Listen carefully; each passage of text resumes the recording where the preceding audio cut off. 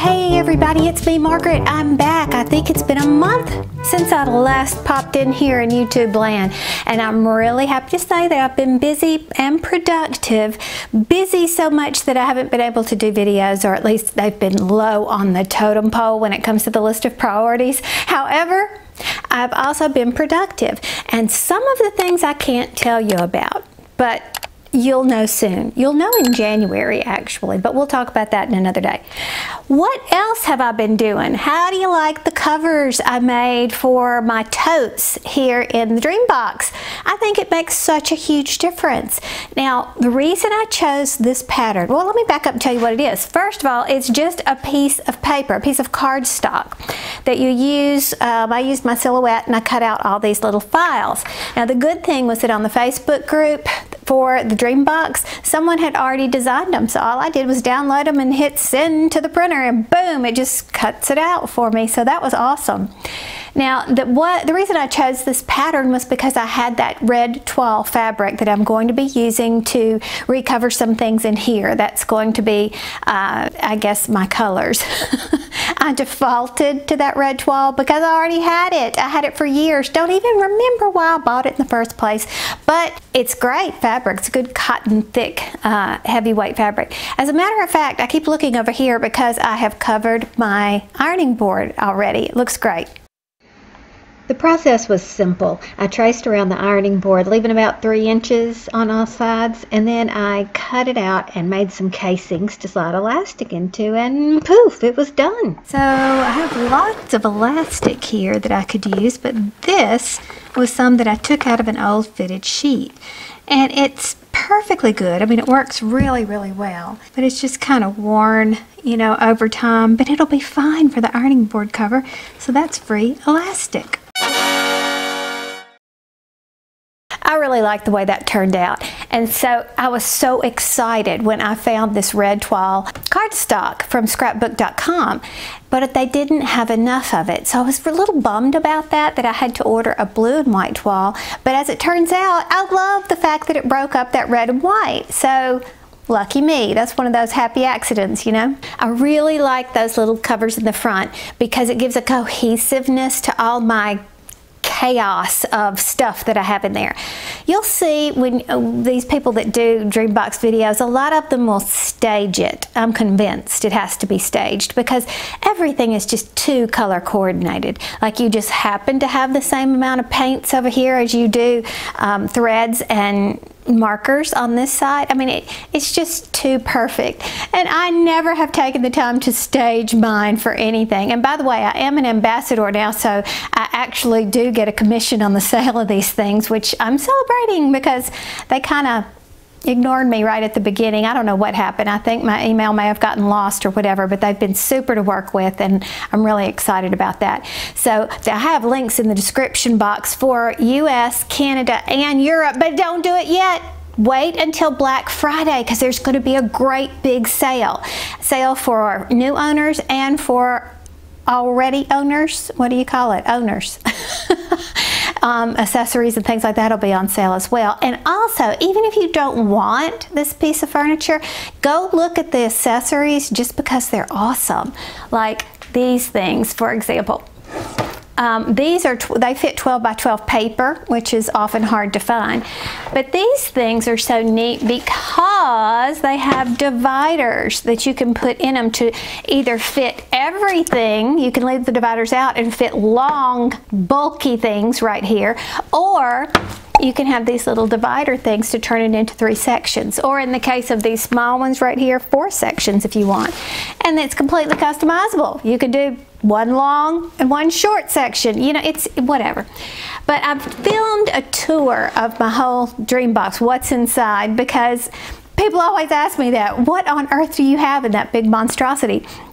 So I have filmed it, but I'm not going to release it until the Black Friday sales because I figure that kind of goes together, right? So that'll be coming up here shortly. And I don't think I ever showed you how this shawl came out, or rather scarf. It's a scarf. It's called the Tender Scarf. The last time I showed it to you, I think I was blocking it, but here it is with the finished product, and I absolutely love it. So pleased with it.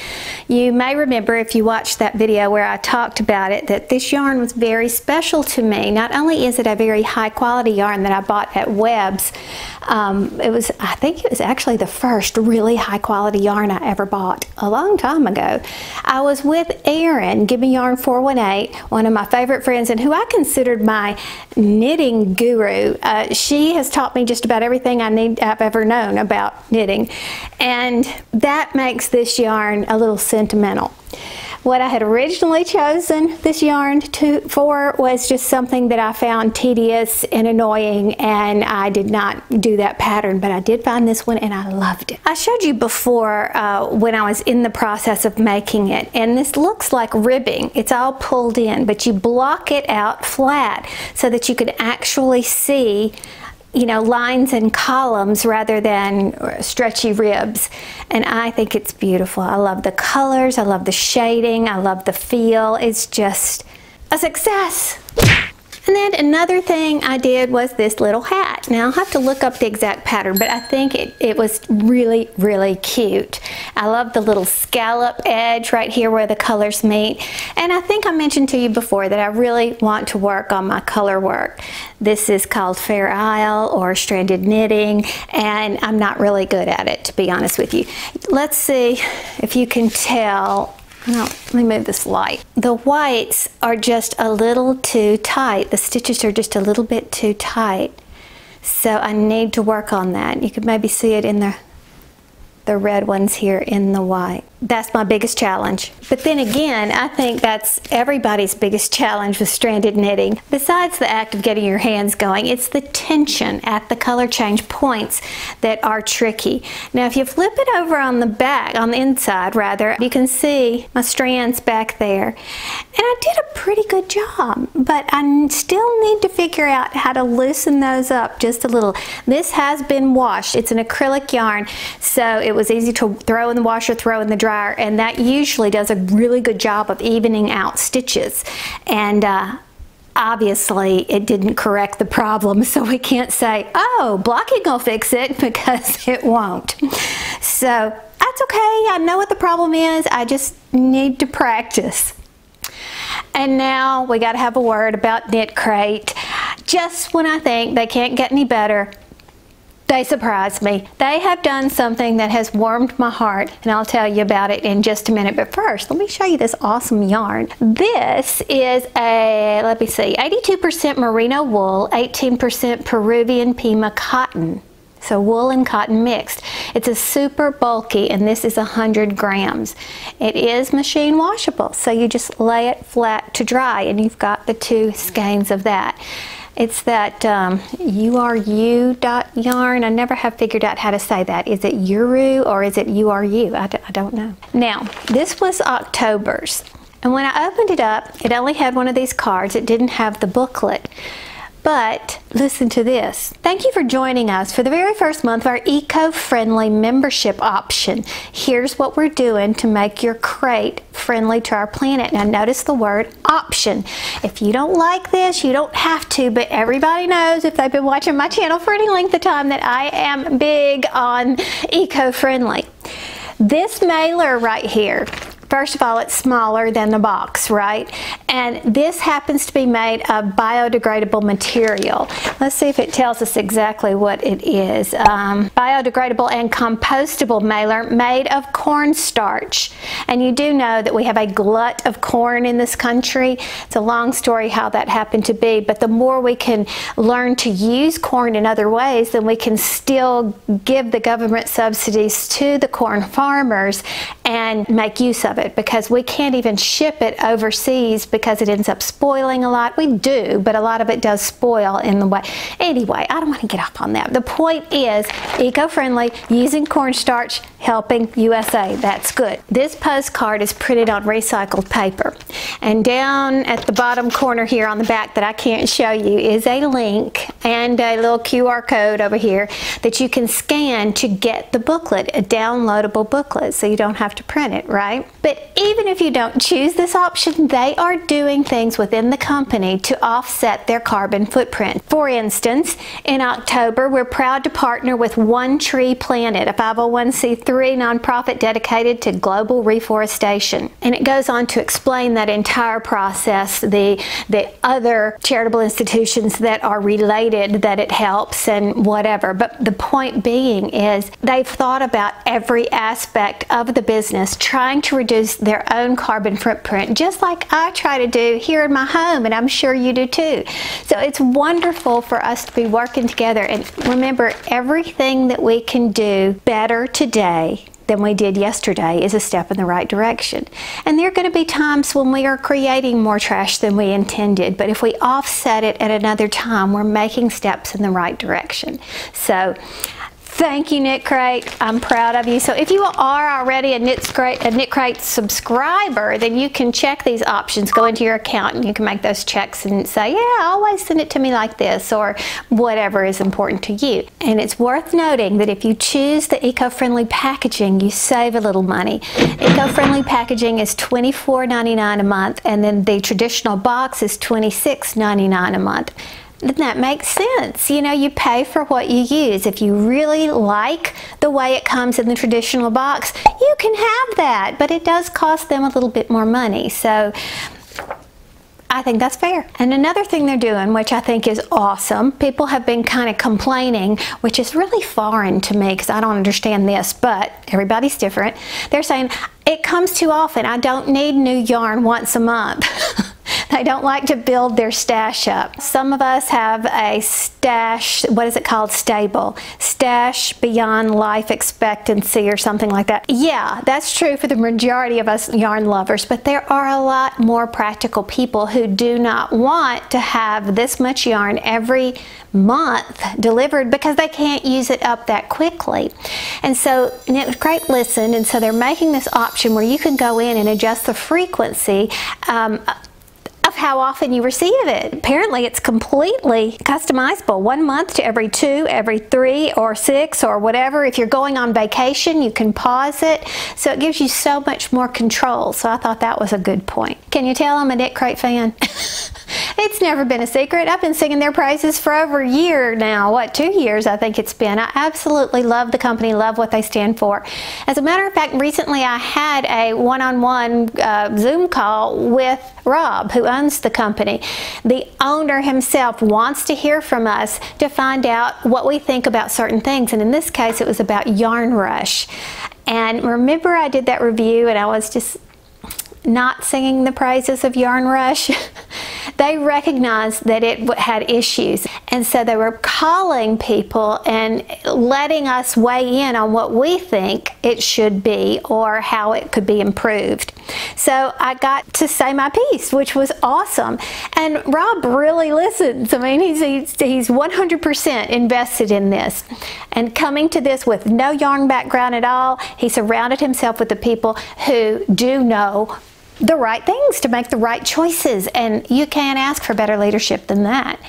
So Yarn Rush is undergoing some changes, so as that begins to reveal itself, I will let you know what that's all about. But in the meantime, if you are a KnitCrate subscriber, be sure to go into your account and make those adjustments as to how you would like to receive your stuff, and pick your colors, because you know you can do that as well. If you are not a KnitCrate subscriber and would like to be, then there is a discount code in the description box below. You click a little link, put in the code, and poof, 20% off your first box. I love this company so much that I'm saying I don't care if you use my code or not. If you want to go to your favorite YouTuber and choose their code, do it. My point is, don't pay full price on something when you don't have to. So everybody's got a code that they can share with you. All the influencers do. So pick your favorite, buy it that way. I'm all about saving some money. It's been a while since we've done a car vlog. We are on our way to the Dollar Tree. Now, I live in an area where there is $1 million Dollar Trees. However, I have yet to find one that I like. Back in Mississippi and in Georgia, my Dollar Trees were awesome. And here, I just don't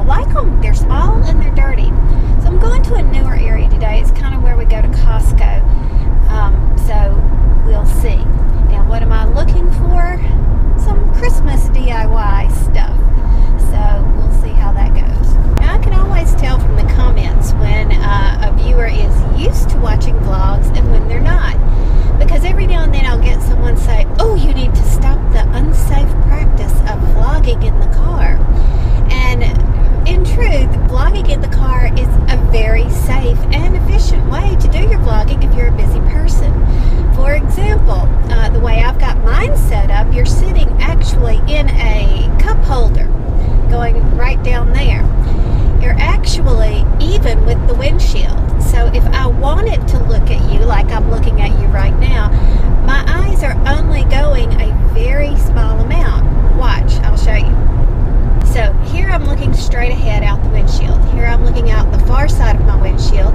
Here I'm looking up at my mirror, my rear view mirror, and here I'm looking at you. So you can see it's pretty much all the same. As a matter of fact, it's even safer than having someone in the car beside you, because if you were to look at that person while you were talking to them, you would have to turn all the way like that. So see, looking at you, I don't have to do that.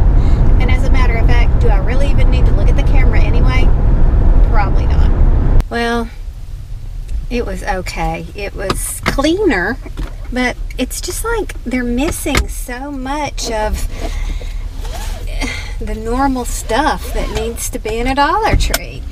And I can't even seem to find any of these new items that people are claiming that they're seeing, that they're getting, you know, in their Dollar Tree. It's just not around. I think that's the 4th one I've been to. So it's really not worth me chasing all over everywhere trying to find what I want. So I don't know. Let's go home and I'll show you what I did find at a store called At Home.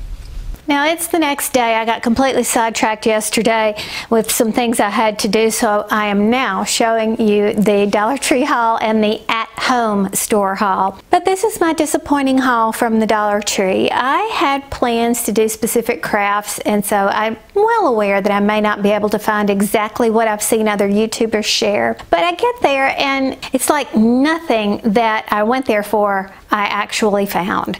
So it's very disheartening, and I've been to several Dollar Trees.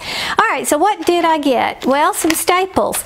I always buy super glue in these single-use tubes from Dollar Tree. I have found that whenever I buy super glue, it clogs up in the top, and so you waste it. So the smallest amount you can buy is really the best, and Dollar Tree sells those. So I bought this one, which is the regular kind, and this one is a gel. Aren't they both kind of gel? I guess this was liquidy and then this was a gel. I don't know, but whatever. So I bought 2 packages of each of those, and then I bought some of these cute little silver spoons that I'm sure you've seen in there before. They actually look like real spoons if you look at them from far away, but they're just plastic. These are handy for when you're serving hors d'oeuvres that you need a little spoon or something like that, but also if you're going to do something like a sugar scrub for a gift for the holidays. So I grabbed them while I saw them. And now we have the fence in the backyard. So what my thought process was for Christmas decorations, hanging wreaths all along the side of the fence on the outside so the golfers can see that when they're playing golf. I'm not quite sure what I'm going to do on the patio back there, but that's my plan for the fence. So I got some of this plastic mesh ribbon, and I'm sure you've seen that in the Dollar Tree. It's always there year-round, whether it's in Christmas colors or spring Eastery colors or something like that. So I went and picked up a bunch of that because that's just out in the open. Plastic would be the best bet. And then, lo and behold, I found some yarn, and I had to try it out. I just bought 2 of them. So let me tell you what this is. It's called Just Yarn. It's worsted weight, and it's actually by Premier Yarns, and we know that that is a big box store company. Of course, it's 100% acrylic. It's 131 yards or 120 meters. It's 2.11 ounces, 60 grams. And I have to say, it feels awesome. I liked it. I thought it would be great, but I got a nice blue color for us to try and see how that was good. They had different colors. I'll insert a picture so you can see. It reminded me of fall colors in my head. I'm ready to move forward into Christmas, or in this case, something more generic for tutorials or something like that. So, so there's that. That's all I got from Dollar Tree. And then I went in this home goods type store called At Home. And I got 2 of these to actually go in this big piece of furniture by my dining room, in my dining room. This looks a lot like my dining room table on a small scale. And then I bought a couple of these, which will go in the living room down under this table to hide my knitting stuff or crochet or whatever project that I've got going on.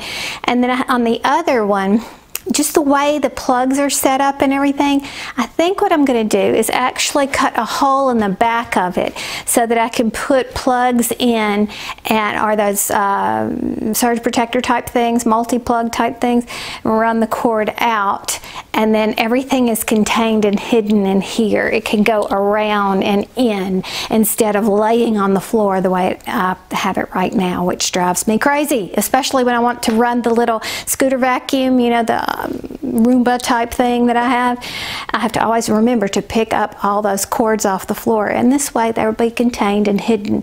At least that's my plan. We'll see. Now, you know about Elf on the Shelf.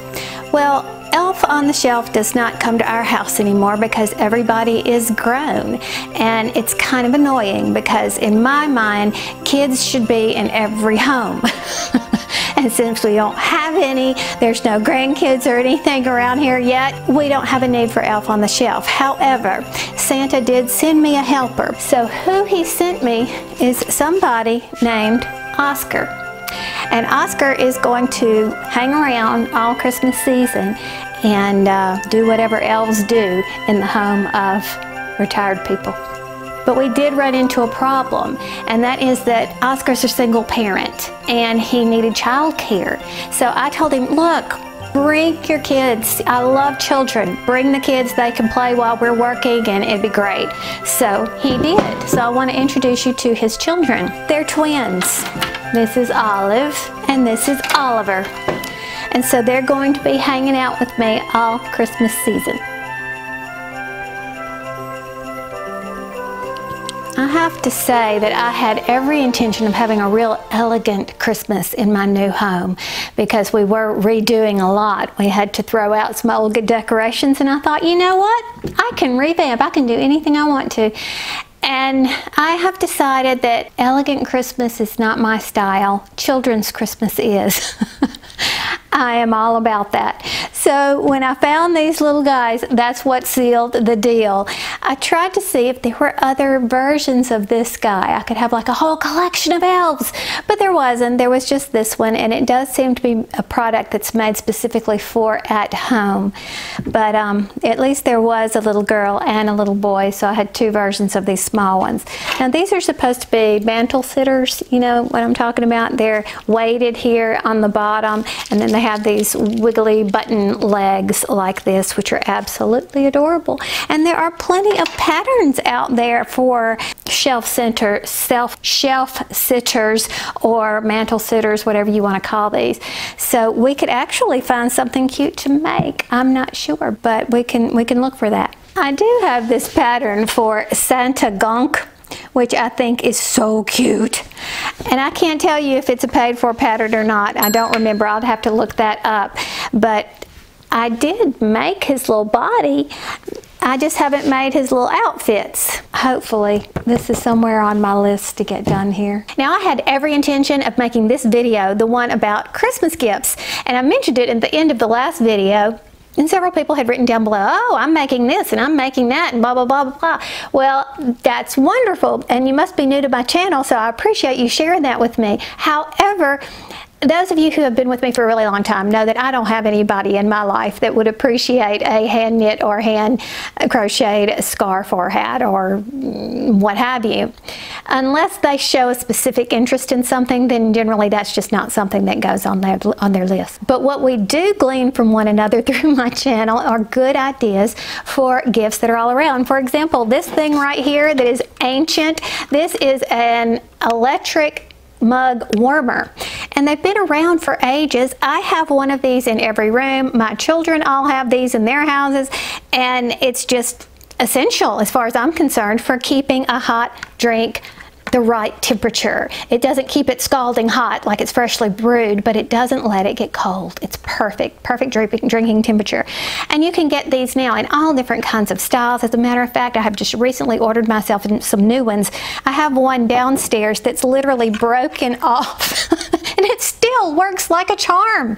But these are the Mr. Coffee brand, but you have some that can plug into a USB port, or really flat, sleek ones that look so nice, stainless steel, upgraded ones. I just have black and white right now, but I am ordering some new ones for myself. So be thinking of some good gifts that can be shared with one another that we could get for the in-laws or the neighbors or things like that, because that's an excellent resource. You and I are not next door neighbors. We're not going to be exchanging gifts with the same people. So coming up with really good ideas is helpful to each other. So we're in this together. Let's share. So we'll be talking about that next week. But I do need to throw out that I do have a section prepared that are gifts for knitters and crocheters, maybe crafters that are thrown in there. So we can't forget ourselves, because what happens? Your husband is inevitably going to say to you, gosh, what do you want for Christmas? So you might have a few ideas that you'd want to share. And it could be a KnitCrate subscription, but there's also some other unique things that I want to bring up and show you for that as well. So be thinking, because we're going to share some of these with one another in the description box below. But not yet, not on this video. Be thinking for the next video. And I'll be filming that soon. We're going to put out a lot more videos here in this holiday season because there's so much more to talk about. So we'll talk to you soon. Thanks for watching. Bye. This is what we like to come into to see what Tucker's been up to on a Sunday morning. Whoa, the door must be open in the back. I smell bacon. Ah, there's the bacon cooker now.